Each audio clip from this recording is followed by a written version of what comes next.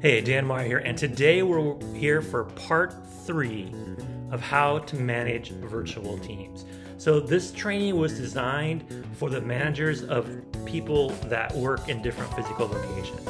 A lot of us in the last year or so have really had to adapt to working with virtual teams.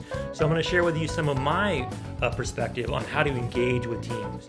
So basically you're looking at what do you do to keep people engaged when you're not with them in person. You can't do the thing on a team building. You have different kinds of staff meetings. You can't do the same stop by and have informal conversations. You can still do all that, but it has to be done virtually. So how are companies effective at managing remote work? This is something that goes back to my time at Wells Fargo. 20 years ago, I was managing virtual teams, project teams, working across the country and occasionally even overseas, trying to get people on the same page to be able to do things on the Wells Fargo mutual fund website, to do things with the credit card services, back office processing, to do things with the global remittance services or money transfers for their marketing. So I've had a lot of experience managing teams virtually. And when you do that, you get to the point where you have to really start having good tactics, good skills, good plans for managing the team. And so you have to have a routine that you develop so people get used to it and know what to do to be productive and to be efficient with their time. So how can managers be effective managing virtual teams? I'll tell you how, based on my experiences working for 15 years at Wells Fargo, a lot of that working with virtual teams. And then the last 10 years, primarily working with call centers and virtual staffing where people are in different physical locations, including virtual assistants, which I have a business that has over 30 virtual assistants providing services to almost 60 different clients across the world. So this is what we do at Sonic VA. We help people manage virtual assistants. But the most important thing that I'll start with is when you are doing things virtually, you have to constantly follow up, right? You want to send valuable follow-ups and not just mass follow-ups, right? Send follow-ups when they matter. So be timely, be concise, and don't overwhelm people, right? You want to get them into the habit of when they get things from you, they know it's important and they read it. You don't ever want people to get something from you, whether it be a message or an email or a text, and it just be fluff, right? Or something. You don't want to FYI people and everything. When you do that, then they get, bombarded with what your things from you, and they start tuning out to the important ones. So make sure that you keep, reminders, give them pats on the back, give them things where they're able to keep you and what you need them to do top of mind. This is how you start with sending valuable and timely follow-ups. You want to pick the right team for team meetings. When is the best time for your team to all be in the optimal space? This is a challenge when I have people that work daytime and nighttime on both sides of the planet. So we look for optimal times where it's not too late for people in the US, but not too early for people in the Philippines. We have to be aware of the time zones across the US. I even have a couple clients that are in Europe, so it's really a juggling act. But you want to consult with the team and make sure that you all agree on when's the best time for you to meet. It's really hard when somebody dictates a time to meet and it's not in someone's work style or work schedule. So occasionally we have to have staff meetings and team meetings when we're not all working.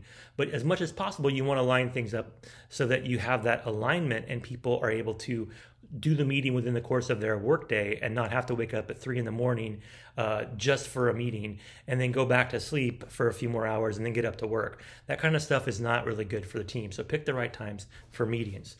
Next up, you want to have highly interactive meetings, right? So you don't want to just talk the whole time. One thing that I hate is when people just talk, right? And right now I'm just talking. But as you see what I'm doing, I'm not just talking to the camera, just me. You're seeing things pop up, right? You're seeing images and you're seeing other things to focus on. So it breaks the fact that you're just looking at me. Same thing when you're working with your team. You want to give people a chance to say things. You want to share things. You want to encourage people to bring things to present. But in every case, you want to keep you talking into the camera or one person talking to the camera to everybody limited. 10 minutes max. Keep it short, keep it simple, right? A short team call can definitely give you direction. Even if it's only for 15, 20 minutes, have a short call and don't overdo it, right? You can have daily interactive meetings if you need to. Some people have daily check-in meetings. They kind of like, especially on projects, just a real quick check-in. You can use Zoom. You can use one of the dozen other platforms out there, like Facebook's got one, Microsoft's got one. There's things that you can do to schedule quick check-ins. My team, we use chat, Facebook Messenger chat. Really is our primary way of communicating daily. We actually have interactive Zoom calls once a week. for our staff meetings. But that's kind of, what you want to do is find the sweet spot for your team. Only schedule meetings when you have to. We don't have every meeting. There are times when everyone's busy and it's not productive to have the meeting, or times we don't need the meeting. We don't have it. Don't have a meeting just to have a meeting. When you do that, you have people think of things to talk about. You have them think of things to bring to the meeting, and it can cause more work. Now, if you're having a brainstorming meeting and you want to be able to get people to come in fresh and ready to go, plan that ahead of time. If you're having a staff meeting, have an agenda, and as soon as that agenda is done, let everyone go. You can give people the option to have some social time at the end or after, but don't make it mandatory. And you want to make sure that when you're scheduling meetings, again, you're being aware of everyone's time, both when they are working and what they're working on. It's also important when you're doing engagement to keep spirits up, right? Use the reminders that we have in and around us to get people happy and remind them how valuable they are. We should have everyone's birthday down. We should send them birthday greetings. We should know their work anniversary and send them work anniversary greetings. If we're not doing it ourselves, we should have a virtual assistant or somebody helping us do that so the team is always feeling engaged. You want to make sure that you're doing things occasionally to share. One of the things I like to do when I have a staff meeting is everyone go around the little room in the old days, in the virtual room nowadays, to go around the room and share something, one good thing from the past week, or something you're looking forward to on your next holiday, or what you're looking forward to most in the new year. Just real quick, everyone go around, quick sharing. Doing something like that gives everyone a chance to kind of like engage so that they're not checked out later on in the meeting. You can also look for times to do quick, stress relievers. You can do stretching. You can take a moment for everyone to go take a quick break if the meeting's going on more than a half hour or so. You don't want people to be sitting there focused on the video for more than half hour max, more likely 15, 20 minutes. You should keep that down and then use the time accordingly to keep spirits up, right? Keep people engaged. Next is you want to check in, right? You want to be able to have one-on-one meetings with team members, right? You want to do check-ins. Again, you can do some of it during Facebook Messenger or WhatsApp or text. You don't have to do them all on a call, but you should do them on a regular basis. You should offer them to your team if they need them, and then you should look for opportunities to give feedback, positive, constructive feedback, or if necessary, accountability conversations, and have these on a predetermined, pre-scheduled amount. Don't have them be surprises. Don't say, hey, I just want to check in the middle of someone's workday. Say, hey, can we check in on Friday, or can we check in on Monday? Give them a chance to get ready for it. If they want to check in with you sooner, give them the opportunity to do that. Have the open door policy online, but don't necessarily just pop in and expect someone to be able to just share, because they may have so much going on, they're too busy to really think about what you want to think about. They're focused on what they have to do. So doing this kind of thing is really important. Checking in, again, reminders for birthdays, anniversaries, good jobs.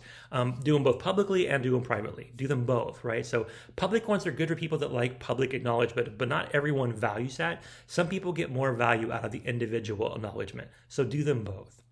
And then the next thing I'll talk about is drive, right? You have to have a collaboration drive, a shared space, right? We use Trello, we use Asana, and we use Google Drive. We also use occasionally Dropbox. We've tried Monday. There's different tools out there. For one of my teams, they're very Asana heavy, so we do Asana. Another of my teams is very Trello so heavy, so we use Trello. And we all use Google Drive to share documents and collaborate. So make sure you have good project management tools to keep your team engaged with each other, allow them all to be able to interact. Make sure that they have the right accesses and they're empowered to share things when needed. But a good project management strategy through a common drive can give your sense a team of connectedness that they need to be successful. The next thing is keep your team looped in on performance, right? So at a big picture, once a month, you should probably have some kind of, this is how we've done this month kind of thing. A lot of times we send out a newsletter, or we send out like a summary, a month-end summary, and we use business dashboards, we use charts and graphs, talk about the numbers. Let's also talk about people's performance. When people stepped up, when people did, recognize them. A lot of big corporate environments do a lot of employee of the month kind of stuff. You can do that kind of stuff virtually as well. You don't have to get rid of employee of the month celebrations because you're not in person anymore. Keep track of team performances and individual performances and celebrate both. Keep everyone accountable and aware of where you're at and where you want them to go and how you're going to lead them there. Super important stuff. The next thing is to clarify individual goals. So you have the team goals where the business is going, and then not only just recognition, but just goals, right? Give people a way to constantly measure themselves. Where are they stacking up? What do they have to do to improve?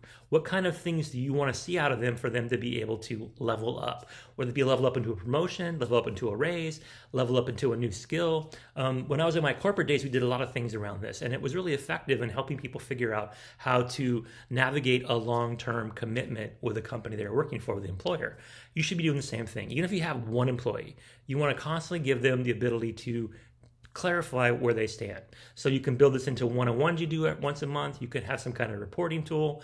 You can do something where they can look and see where they stack up towards their peers or towards a general goal. In some cases, you don't want to share personal stuff, so maybe you mask it or you do an average of where the team is at, but you want people to get a sense of where they stack up and where they're going and how they're going to go from where they're at to where you think they should be. So make sure that you build individual goals and well. So those are the things that I think you should do to engage, virtual employees effectively, right? So you want to manage their time by being aware of what they're doing and how they're doing it and when they're doing it, and being realistic about goal setting when it comes to the times, as far as meetings, as far as check-ins, as far as follow-ups. Those all should be strategic.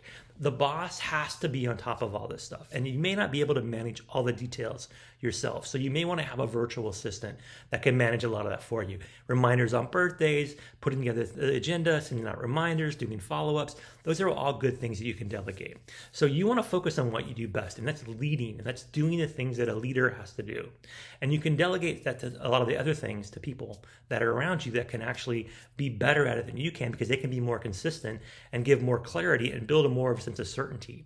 So if you're managing a team virtually, consistency from the top is huge. Success will not happen if you're inconsistent. If you don't honor your meeting times, if you're constantly canceling things, if you're inconsistent with the way you communicate with the team, if your message isn't clear because you're not saying the same thing over and over again to the same people, if you're not really able to build a sense of certainty so they know what's expected of them, you're going to have trouble. The keys to being successful with virtual teams is for you to be consistent, have clarity, and build certainty. Again, you don't have to do it alone. If you need help, hire a virtual assistant. That's what Sonic VA does, sonicva.com. Go check it out. You can hire a virtual assistant today that can help manage all the administrative stuff you need. They can also do things besides it, help you administratively. They can help you with social media. They can help, edit videos. They can help you do graphic design for team engagement kind of stuff. You want to do, like little celebrations. You want to do training videos. You want to do something to keep your team motivated and engaged. You can have a VA help you with that. So this is something I've done throughout my career. Almost 30 years now I've been working virtually.